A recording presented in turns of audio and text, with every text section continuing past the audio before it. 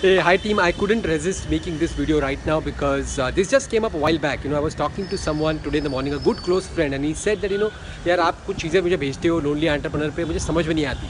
And very relevant thing, he's on our Coach Ourselves to Success program. He says it's too complex. I'm not able to do anything about it. I don't even understand. Sir के ऊपर से जाता है.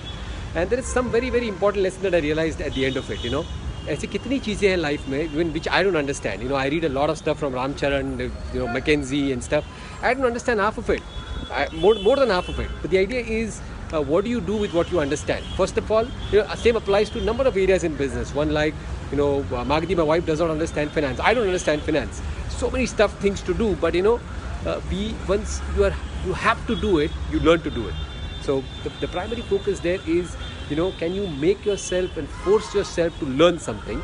Number two is, even if you apply 1% of that back in your business, can it make a difference? So the question is not that I don't understand.